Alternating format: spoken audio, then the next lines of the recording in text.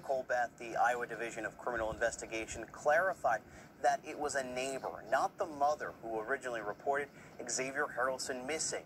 Neighbors say they heard the missing 11-year-old boy and his mom argue often in the home where only 2 people live there on the back trailer of trailer number 8. Police dogs searched their home again yesterday. They also searched the whole mobile home community as well. We spoke with the person who reported Xavier missing. She knows Xavier's mom, Sarah. She says the mom is an amputee who has trouble putting on her prosthetic leg. That means her 11-year-old son acted as her caretaker. Things that she can't do, he helps with, and Xavier knows that. And he knows that, he's not just her son, that he's her other leg.